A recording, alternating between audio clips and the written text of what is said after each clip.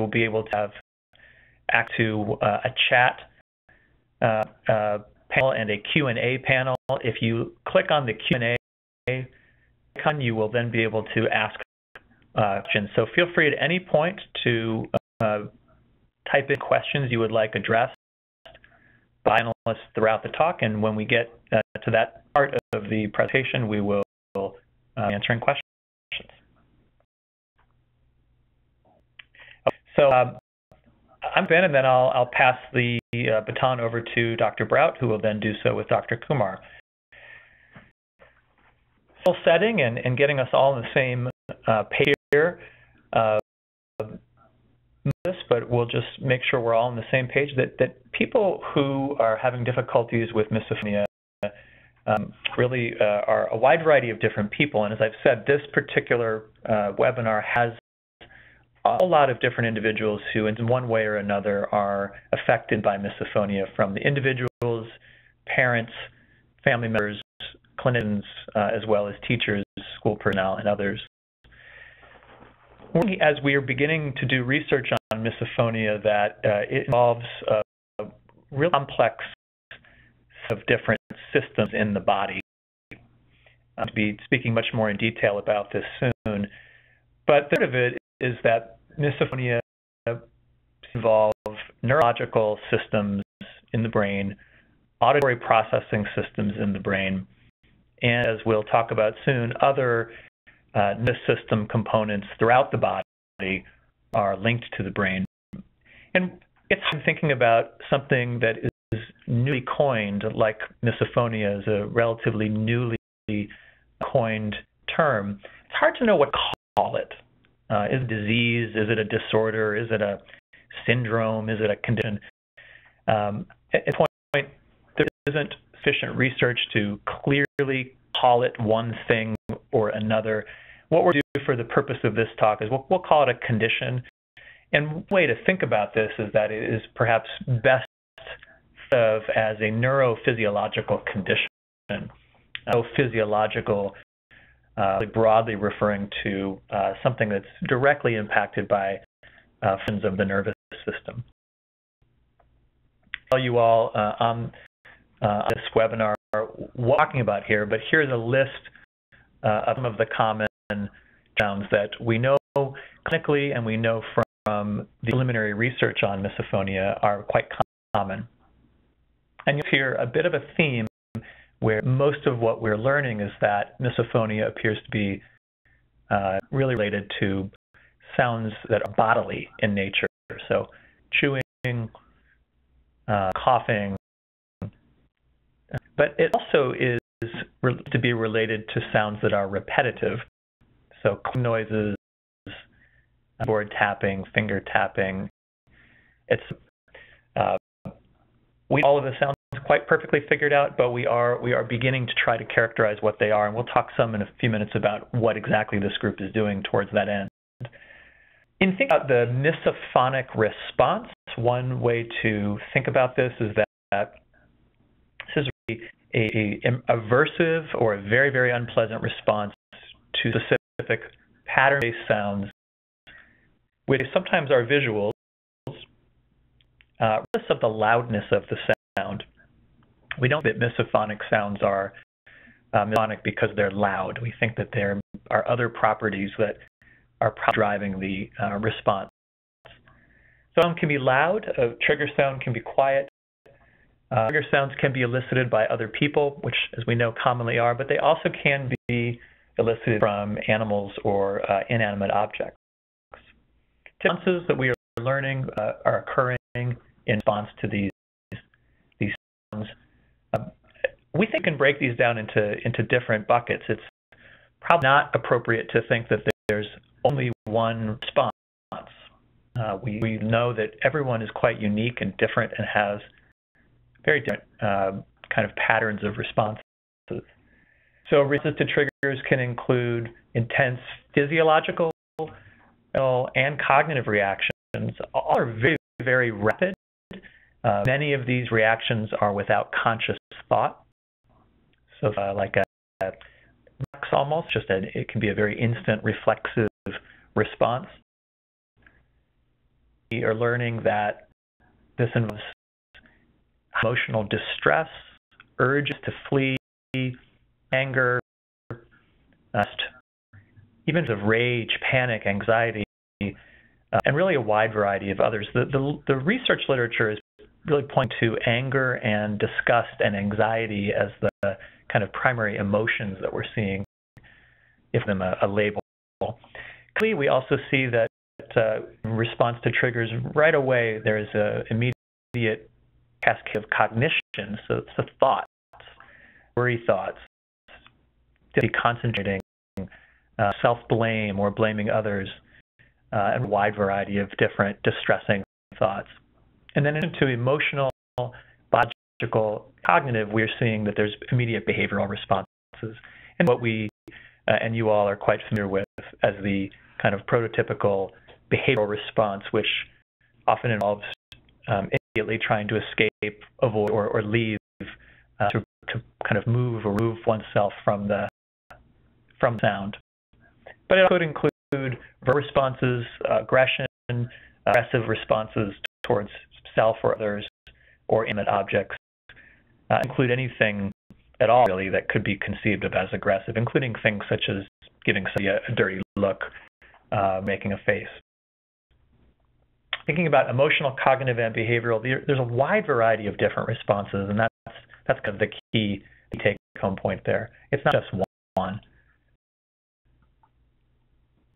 So we also know that in the responses to misophonic triggers, we're seeing that it vary within people.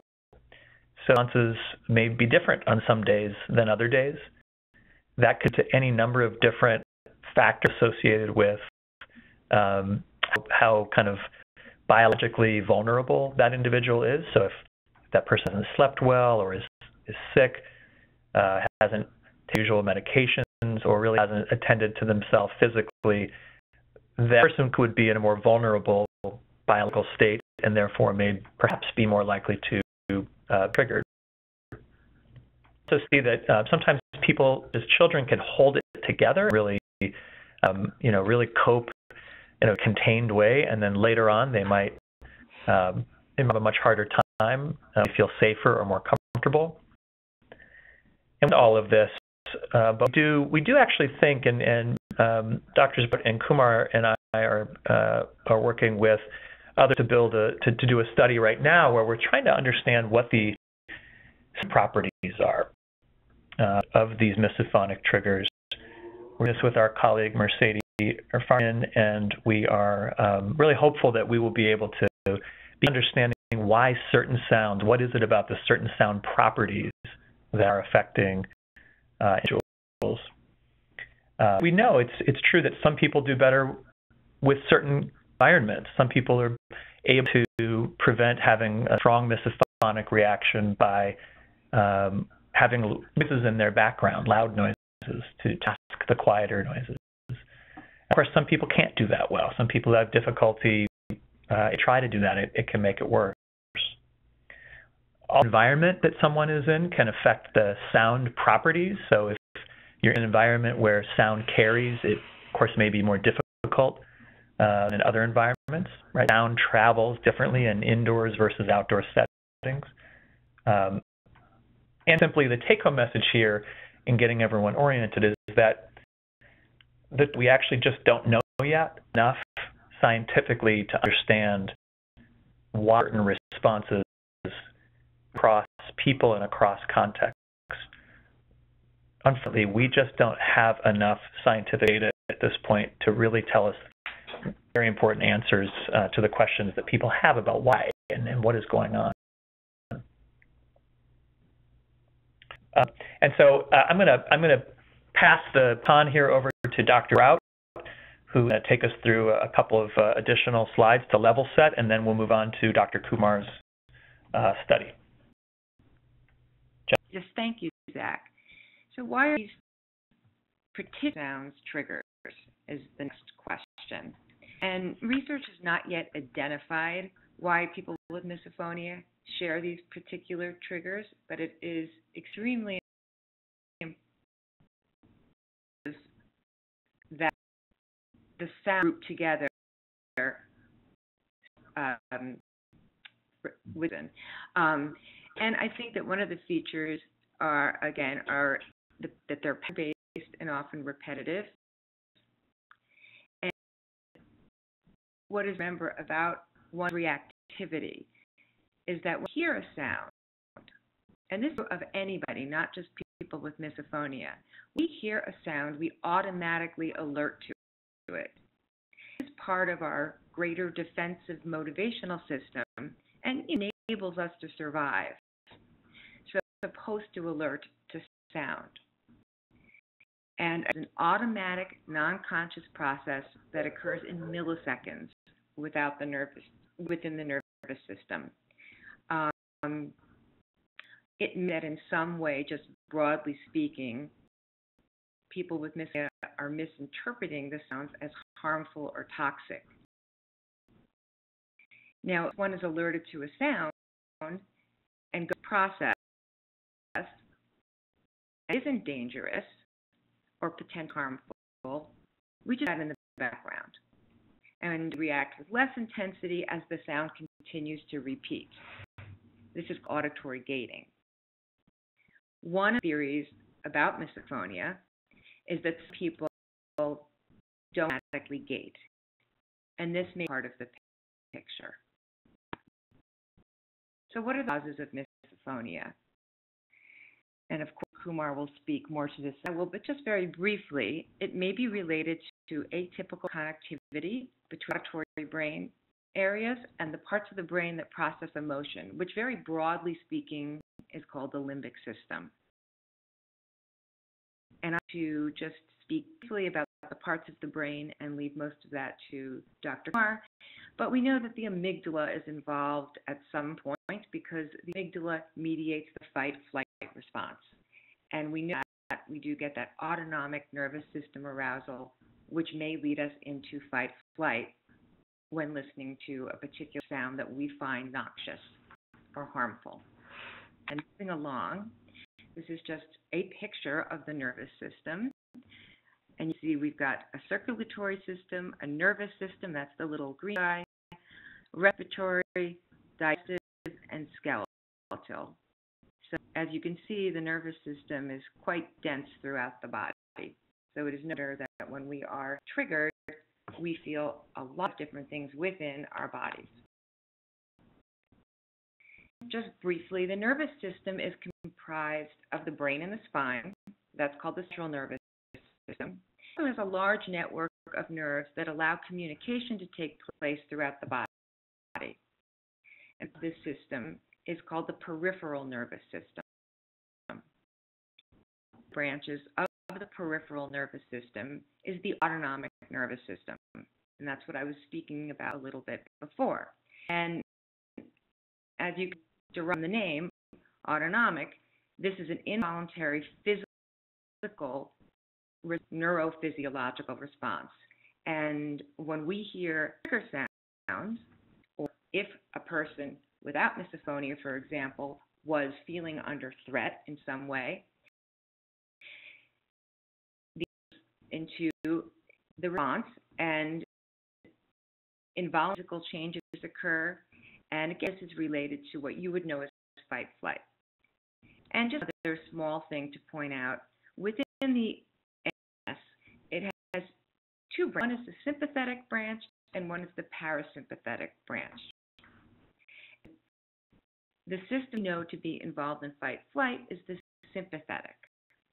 So that is what is happening when you respond to a trigger sound. Your sympathetic nervous system is upregulated. You feel physical events, perhaps your heart beating, perhaps there is the stress hormone cortisol is released, and then questions about what is happening may be more conscious, and the system that makes the fight-flight is called the parasympathetic system. That is sometimes called the rest and digest system. So when we hear a trigger sound, we go into this immediate autonomic nervous system aroused state where we feel these physiological elements like heart beating and sweating. We may actually call that fear, Some people may actually break down and cry. So the behavioral and the cognitive reactions to the physical or neurophysiological reactions do vary. Okay. So I feel so out of control when I have misophonia. So the way you feel when you hear a trigger, again, it's attributed to the sympathetic branch of the ANS. It acts automatically without any conscious thought in response directly to the auditory stimuli or the trigger sound. And again, in milliseconds, and it's simultaneously accompanied by thoughts and emotions, and it motivates behavior. But we feel so out of control because this response is so overwhelming, and it is so difficult to control. Also, many people ask, why does my child feel so out of control? Why does my child behave as though they are so out of control? Now, special considerations. For example, children may have more difficulty with misophonia than adults because of the following points. First, they're developing the more advanced reasoning skills that adults have, so they can't really reflect upon the response and say, oh, okay, that's my system going into overdrive. They also may not have the language development necessary to express what is happening to them and how they feel. So they also may feel intimidated or afraid or confused to tell an adult what they are experiencing. And one of the things, just clinically speaking, that we find is that some children sort of control themselves and they don't speak to anyone about it. And all of a sudden, they come out and say, I can't stand these noises, or their parents or teachers might notice that they're very distracted during certain times, and then people start to put together and misophonia. Also, children, and more so in the case of adolescents, have to deal with their experiences somewhat, sometimes in a more hidden fashion, because they may feel socially stigmatizing. And that's unfortunate, and something, of course, we all want to work on. Some other common questions about misophonia. People always ask, genetic? And the answer is we don't know. I've not studied that. However, it does appear, just clinically or anecdotally speaking, to run in families. And important to think about genetics is genetics are looked at differently today than they were 10 years ago, 15. And a gene or genes can actually be turned on or off by environment. You may be born with the gene or genes for something, and it may manifest in me till I'm 20, or it may manifest in my sister when she's 6. So this onset in a different light. So the question, typically, a lot of people talk about the spreading. If I have them in the office when I didn't before, when we had them at home, does that mean they're spreading? And that's the best way really to look at this.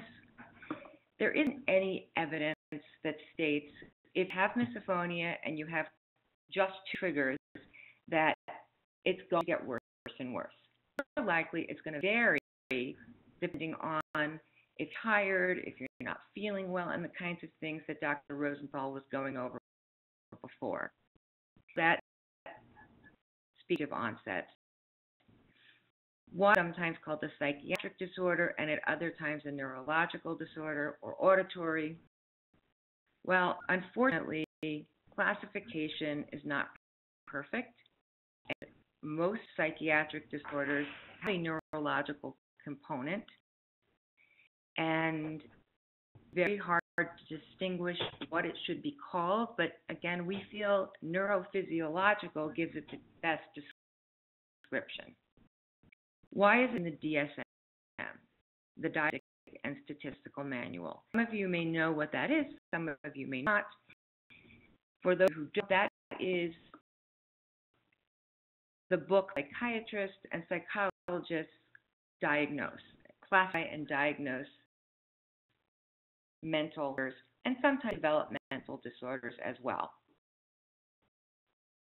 It is because, and this is important for people to know, this is revised every 10 years and then sometimes advised or within the 10 years.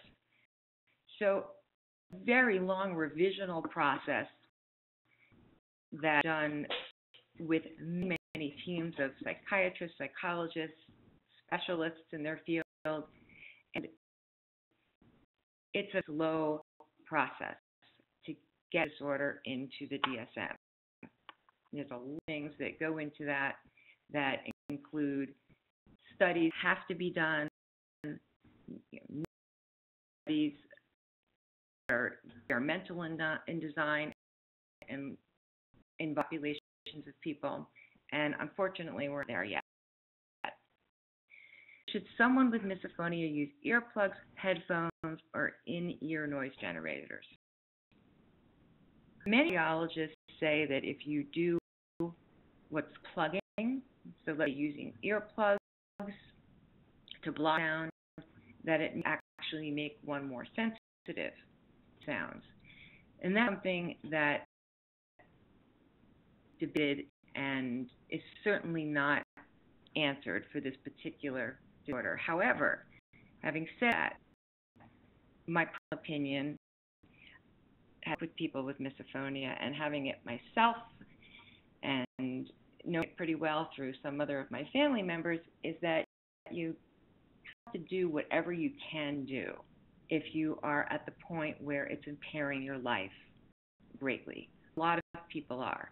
So I don't think the jury's out in terms of whether or not to use earplugs, headphones, or in-ear generators, but I think that it's individual choice, or if you're a parent, it's a choice you should make, informed, of course, by audiologists and other doctors. So what can I do if I have misophonia? The thing is, the disorder, to the extent that we understand it, as well as you can. If we want to use credible sources, and in the age of the internet, that's difficult because, of course, you can Google misophonia and you'll get several different descriptions and opinions, and opinions vary from all different parts of the world, people with misophonia, people without misophonia, doctors, different opinions. This is just, unfortunately, the way things are now. So it is hard to parse through what is not credible. So a second point, seek help from qualified professionals. Know what you're all thinking. That's easy. And it's true, it is not easy. Because unfortunately, as you all, I'm sure, know, there are not a lot of people in terms of doctors or therapists or, a primary physician who really understand what misophonia is. Again, the infancy of the research, so the awareness level, is not high, though it is certainly getting higher. And learning and implementing coping skills is what we're suggesting in research reveals real treatment and methodology. So let's go over some coping skills quickly that you should seek out when seeking out a clinician. Understanding from a physiological perspective. So, for example, understanding that sound may be misinterpreted by the brain as dangerous or noxious or harmful. Understand how that works to the best of your ability, because it makes one feel less overwhelmed when the response is actually happening.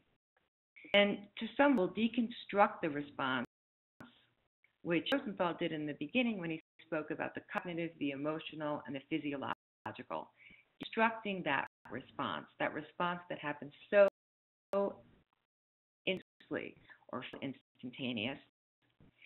So become aware of the physical sensations situations, the cognitive, which are the thoughts that you have, and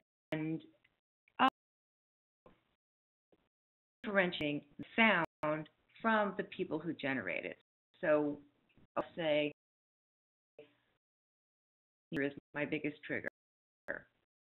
And while there is possibly a dynamic component or psychological component that then on top of the physiological response, it's to think of it more as immediate physiological or neurophysiological response to auditory stimuli, and to take out the extra emotional baggage that comes with the person to whom you are talking about, who is sound. And very simply, positive things, just replacing negative thoughts with more neutral ones. For example, many of us say, why is this person doing this to me? This is the first thing that kind of pops into our head after we start to feel that physiological response. We feel our heart beating, we feel the emotion we call angry, or we may feel overwhelmed and start crying. And many people think things like, why is this person doing this to me? And one of the things that's helpful is to try to replace those thoughts with, it's the sound bothering me, it's not the person. It helps with relations with others, not a miracle treatment. Every little bit helps. And in seeing a clinician, someone who and your child or your family learn practical strategies. And practical strategies are those that are individualized for either an individual or a family. And practical strategies may include, when to avoid sounds, when to use earphones or inner ear noise generators, and how to specifically handle particular situations in terms of school or the workplace. The car is a big one for families, and so on. Has helped. Well, I said before, there are only a small number of doctors and therapists who are aware of misophonia and understand it, but I want to reassure you that, again, awareness is increasing. We are doing a lot of reaching out, as are people who suffer with misophonia. And meantime, and this is important, don't be afraid to share information that you have with a practitioner. There's nothing wrong with printing out something that you read that you feel is a reliable source and showing that to your practitioner, whether it's an audiologist or a therapist or your primary physician. That when you are in touch with doctors and therapists, that they're willing to consult with others who are more familiar with misophonia. If somebody's not willing to consult, then you assume that they're not going to be that much help to you. And resources at the end that you can utilize for both your own information and about misophonia, and also to share with your doctor. So I'd like to introduce Dr. Kumar. He is a neuroscientist at the University College London and Newcastle University. He received a PhD from Newcastle University in 2004, and he researches brain mechanisms of auditory perceptions, cognitions, and emotion, and he has published over 30 peer-reviewed articles in neuroscience journals. I'm very happy to pass the ball to Dr. Kumar. Hi, thank you very much. So I'll just take you through the study that we have just recently published in the journal called Current Biology. So the title of my presentation is Neurobiological Basis of Misophonia. Give a little background as to how we got interested in misophonia. We are interested in understanding how the brain processes emotions, and emotions particularly from sounds. So in a study that we published in 2012, how the brain responds to annoying sounds, for example, scratching, nail scratching on blackboard, and so on. And actually, after this study was published, it also got a bit of attention from the press, and I was a BBC interview actually.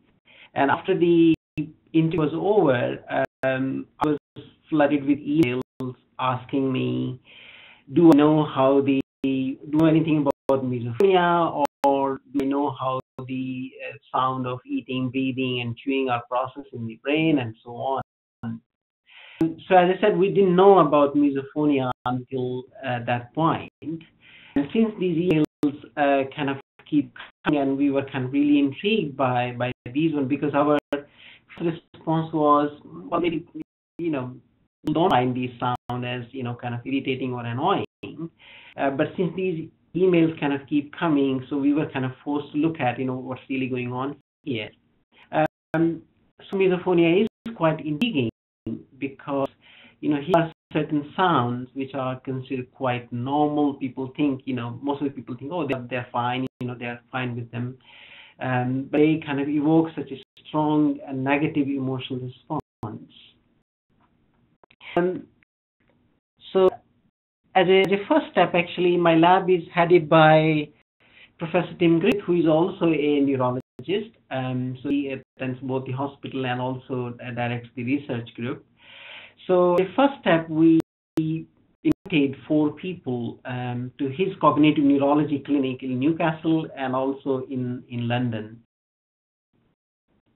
He conducted the interviews and they assessed clinically, and really surprised as to how striking the profile was, a profile of symptoms and how do they respond and what kind of triggers were there and how do they respond and so on. And they were very similar across the people who interviewed. So as I said, this provided the motivation to go ahead. And we designed a questionnaire asking a lot of questions about at what age they noticed the onset of their symptoms, what are typical triggers, and how do they respond to those triggers, and how, whether it is, it has to be sound of a stranger or a family member, and so on. So we then consulted a misophonia support website run in UK, and we posted this questionnaire on this site. Probably within over 1 month, about 160 questionnaires in, and we analyzed the data from these questionnaires. Here are some of the numbers that we collected from questionnaires, and this was kind of published as a little abstract in a journal in 2014. We found the age of sufferers was from 12 to 70 years, and the mean age or the average age was 34 years. The age at which they noticed the symptom first varied from 5 to 50 years. So you can see the lower age is really like 5 years, and mean age or the average age was about 12 years. 79% of the questionnaires, 79% of the participants were females. 93% of these questionnaires described eating sounds as their dominant triggers. 6% of them described anger as the dominant emotions. There were other emotions included, for example, panic and anxiety and so on. It would leave the situation which produced these trigger sounds. As Jennifer mentioned, also informed by some of them that the disorder existed within family. So close family members also had the similar symptoms. So that actually went through this neurology clinic and then looked at the responses from the questionnaire. Then we went on to the next step, the major step, conducting a brain imaging study, because we have to really justify why we are doing this study and so on. So we had the motivation, and also we had some preliminary data collected to basically go on for the fMRI studies. So in fMRI study, fMRI, if you don't know, is called functional magnetic resonance imaging. It's an eye scanner that is, you might have seen in hospitals. So have this scanner here, so we can get. So fMRI, we can measure the brain activity as you are listening to the sound. So we can monitor your brain activity using fMRI. In the experiment, we had 3 sets of sound. So the one set of sound, the misophonic or the trigger sound, and these sounds based upon the responses from the questionnaire, there was the sound of eating, somebody crunching apple, drinking water, breathing, and so on. So these are the trigger sounds. So that was one set of sound. Then we had a second set of sound. These are the unpleasant sound or the normal annoying sound, which everybody finds annoying, for example. So somebody screaming, baby crying, and so on. And then we had the third set of sound, the neutral sound, which was less annoying at all, the sound of rain, for example, and so on. The idea behind using 3 sets of sound, or particularly misophonic and unpleasant, was to kind of make a dissociation between normal annoyance, the subjective experience of feeling, subjective experience of listening to annoying sound, is whether it is different or is the same as the misophonic sound produced in people with misophonia. Initially, we were also sure how are they going to respond in the MRI scanner, because if you've seen this scan, it's a very narrow space actually, so you do kind of down still within the kind of like a darkened environment. So it's not a good place to be in. So we were initially worried as to how the people with misophonia with having such a strong negative reaction would respond within that environment. So we kind of arranged this study in 2 visits. So in the first visit, we kind of just measured their skin conductance response. So skin conductance is your autonomic nervous system response. When if you're aroused, for example, this activity goes high. So we just put 2 contacts on your finger, and we just measure how nervous or how aroused you are when listening to the sound. So we played the sound to them in the visit, and multiple autonomic nervous system response. And after they finished, after they listen all the sound and rate it, and they also tell us, how distressed they felt when they were listening to the sounds. After this part was done, we took them to the MRI scanner, and without playing any sound within the MRI scanner, we got the structural scan. So this is a typical scan that you get in the hospital, for example. So doing anything, they have to just lie down still, and all we do is just they take some pictures of the brain just to get how the structure of their brain looks. That's all. No sound played inside. Of course, the MRI scan has its own noise, but we didn't play any trigger sound or any neutral sound, or the sound that we selected. So by this one, actually, they got familiar with the sounds, and they also familiar to the MRI environment. And we asked them after these 2 parts. Then in the first visit, you'd be happy to listen to the trigger sounds in the MRI scanner in the next visit. So in the second visit, when they agreed, okay, they're happy, they can tolerate those sounds, so they came for the second visit. Second visit, so they stayed where they went inside the MRI scanner, and so they're lying still inside the MRI scanner, and we give them a button. We give them a kind of button box. It had 4 buttons on it, and so lying down inside, so they have headphones on, and they listen to the sound. So this is how the paradigm looks like. Listen to the sound for 15 seconds. Sound could be one of the 3 sounds that we selected. It could be trigger sound or unpleasant sound or the neutral sound. And after the sound has finished, with the help of that button box, give us 2 ratings. So the ratings are on a scale. So the button box had four buttons on it. So one was basically, one means tell them, okay, you give us the and how annoyed you felt when you were listening to that sound. So 1 means when they press the button 1, it means it wasn't annoying at all, and when they press the 4, it was very annoying to them, and it could be anything between 1 and 4. In the second rating, they told us how for the annoyance, but think about your mesophonic reaction. So when you, for example, if you have listened to this sound in everyday life, how do you think the mesophonic action would have been triggered by this sound? The first was like very general annoyance, doesn't matter what type of annoyance it is. The second was specific to the mesophonic reaction. So here was to again make a distinction between the general annoyance and the mesophonic annoyance. And this is a period of rest here, and then again after about 8 to 12 seconds, another sound comes on, and then the process basically repeats and so on. This is some of the data that we collected from by basically noting their button presses. So here are the three sounds here: trigger sound, unpleasant sound, and neutral sound. And this is the rating that they gave here. So this one is when they are giving their mesophonic distress rating. So you got the trigger sound produced a high distress. The average, this is average across all the participants. So you can see it's slightly more than 3 on an average. The unpleasant sound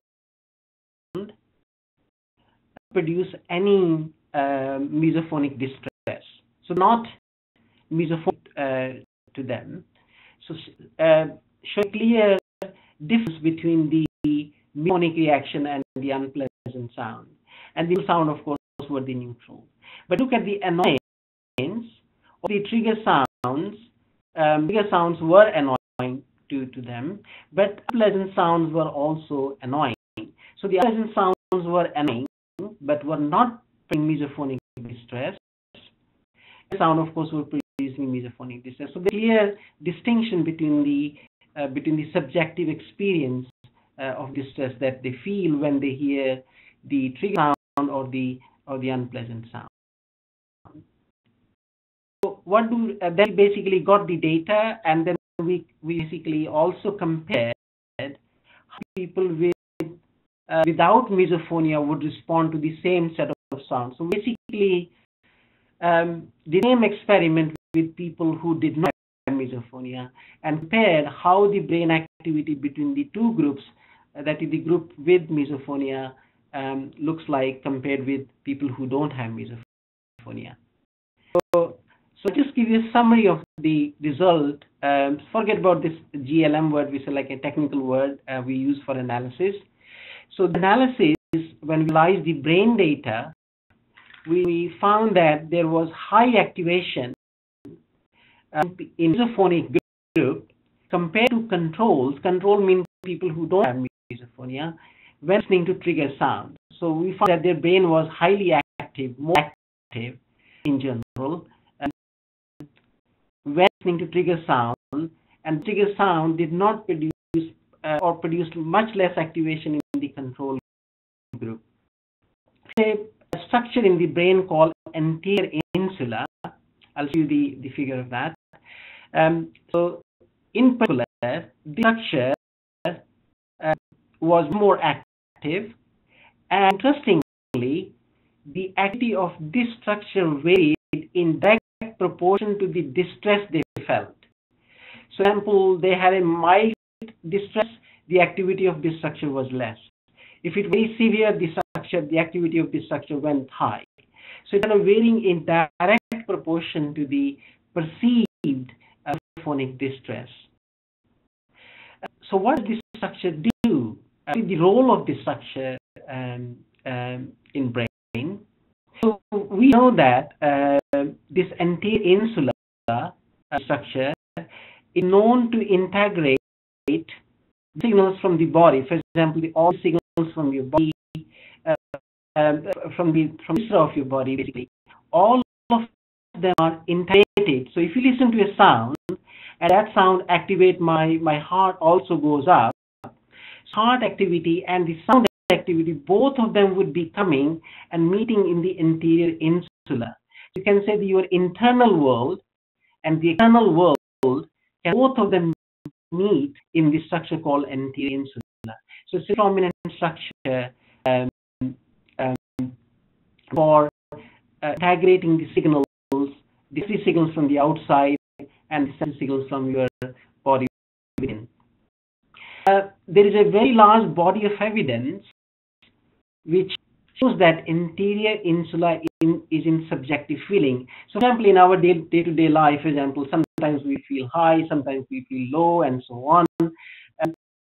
And even if you could measure your insular activity, the insular activity fluctuates in relation to how do you feel, your subjective feelings.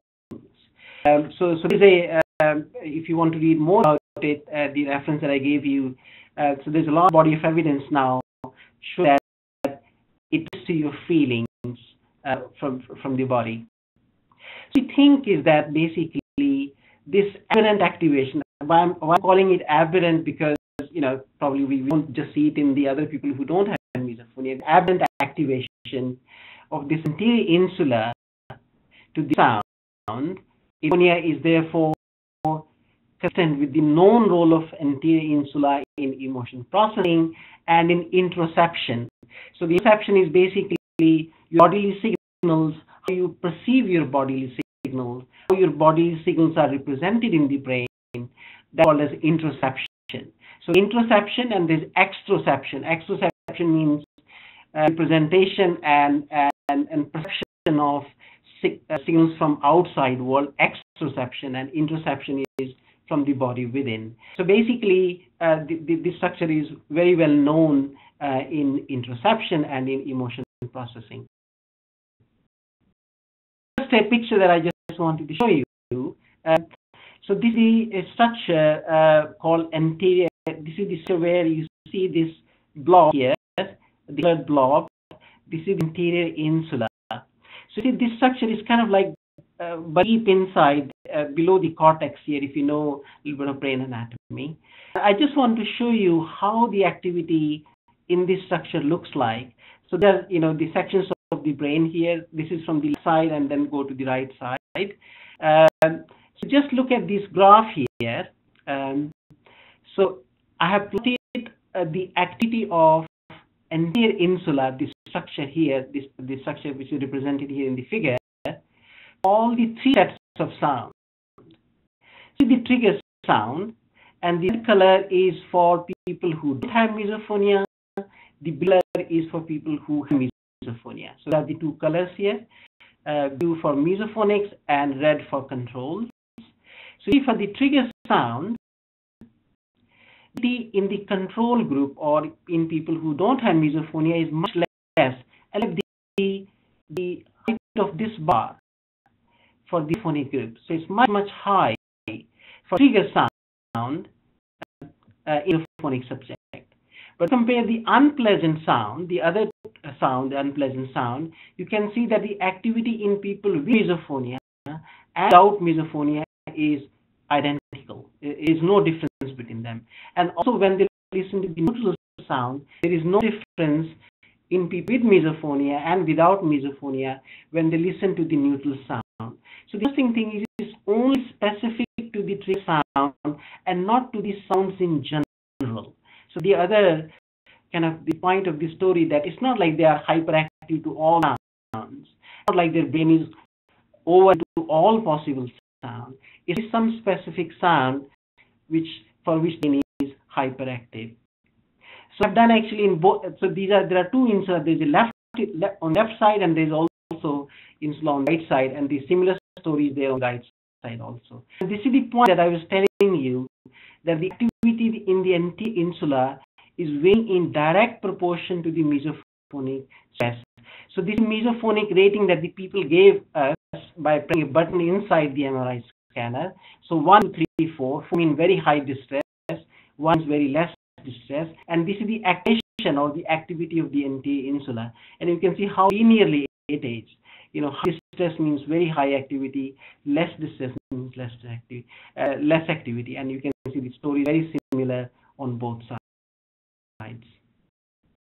Now, ask the question, okay, then why we think that the insula is hyperactive in misophonia? Can we go a step further?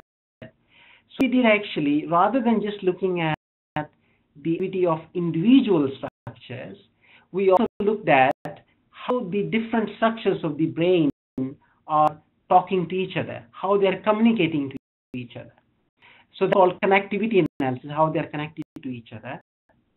So we found that, I'll not go into the details of this matter, how we analyzed that, but we found that anterior insula is hyper-connected, or it was much more strongly connected. When I say hyper, I'm comparing it with the people who don't have misophonia.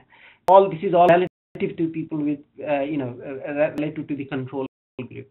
So we found that the anterior insula is hyper-connected to two structures in the brain. So if you can't remember these names, it's fine. These are called posterior cingulate cortex, and there is a structure in the front part of your brain, ventral prefrontal cortex. So these are kind of like very long words. There's need to remember these words. But the interesting thing to point is that these two structures, one in the back of your brain. So if you look at the middle in the mind of your brain, and look at the front part and the back part, so these are the two structures lying. And these two structures are very well known for recalling your past experiences. If I ask you to when you were, say, 9 or 10-year-old, and I ask you what type of music you like the best, can you just call the music that you heard? Or I ask you any episode of your memory, you recall what experiences, what kind of people you met at your birthday party, and so on. So I think if you want to recall your past experiences, personal past experiences, these just would go hyperactive. Without playing any stimulus from outside, if you just recall your past experiences, these structures would be active. And that these structures were basically tightly connected or more strongly connected to the anterior insula only when they were listening to the trigger sound. So interpretation is that when the misophonia people listen to the trigger sound, these are all your past bad experiences, past aversive experiences with the trigger sound, they come basically together and drive the anterior insula hyperactive. So that is one of the reasons that we see that the anterior insula was much more hyperactive in people with misophonia in response to trigger sound compared to controls. So Dr. Kumar, I'm going to just briefly just inject and highlight. We only have about 5 minutes left, and I want to make sure there is some time, if possible, for you to answer questions. Sure. Okay, yeah. I probably this is the last slide, I think. So we also found there was an increased heart rate. So we were also monitoring their heart rate and monitoring their skin response. So their heart rate also went up listening to the trigger sound, when the misophonia people were listening to trigger sound. And that kind of explained that why they're more aroused when they're listening to the trigger sound. And interestingly, the bodily responses of your increased heart rate, they're also driven by the anterior insula. So we think that this hyperactivity of this structure called anterior insula, combined with this hyperconnectivity, that underlies misophonia. I'll stop here. Thank you.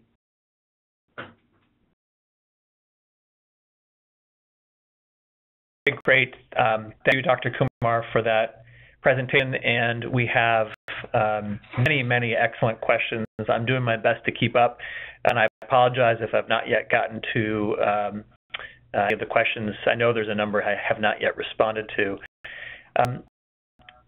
The question, Dr. Kumar, for you in the Q&A about your presentation that has to do with what control group was mostly women. Was it mostly women? It seems that the onset is around puberty, mostly affects women, and does estrogen play a role in this? Any brief thoughts on that? Yeah. So we had actually we had a group of 22 people with misophonia, and I think about 14 of them were women and 8 of them were men. And the control group, basically, they were tightly matched. So we had the same number of, or approximately the same number of female and male, basically. So women, they were both matched. So regarding the onset at the puberty time, I think probably there is no data to suggest that, so probably I can't say that, but definitely if you look at the age of onset, which is about 9 to 12 years, so just coincide with that. So it's possible that we need to find out more scientifically. Great. And there are several questions addressing one general question I think I can summarize, which is, based on your research, pinpointing areas of the brain that may be very much critical in understanding misophonia. What does that tell us about potential medication or other treatment development? What do you say at this point based on your study, and what do you think needs to be done? So I think probably there are a lot of possibilities. So one that I'm currently planning is, so fMRI is quite an expensive machine to measure your brain activity. So one that I'm currently running is, for example, can we use maybe something cheaper device like EEG, which is kind of routinely used, not as expensive as MRI scanner, and can maybe monitor your brain activity, and if I display your brain activity in front of you in the form of an image, can you maybe self-regulate? This is called neurofeedback. So one possibility is that once we get a handle onto as to what brain structures are abnormally responding and what their signals are, so we collect these signals from your scalp and be present to you in the form of an image. Okay, where is going up or down, and can probably, there are studies that actually do that. And interestingly, for the same structure called anterior insula, people have done kind of like a neurofeedback. So one possibility is that one. I mean, another possibility would be, now we know that the structure is abnormally responding. Other therapies, for example, CBT or cognitive behavioral therapy, if we want to see whether it really has any impact on your nervous system, so we'll be able to compare what really was before and what was after the therapy, so we can see the clear difference between them. So yes, so they're also possible. The pharmacology also is possible. Behavioral therapies are also possible. The main point is that unless we have a handle on what brain structure is abnormally responding, I think probably we have a much better chance of understanding what misophonia is and how to control it. I really appreciate that. I know everyone else probably as well. That was a very thoughtful response. We are unfortunately right at 1:30, and I want to be mindful of everyone's time. We have additional webinars in this series on misophonia, and we look forward to others joining. The other thing I want to say before we wrap up, though, is that there are lots of questions that are excellent questions here we've not been able to answer. And I know that for myself, and I believe this is true for the other presenters, we would be able to answer these questions if you want to contact us via email. Stick around for a couple more minutes here and try to answer as many as I can on the webinar directly. Thank you, everybody, again. Thank you for your time and participation, and we look forward to our next time with you all together.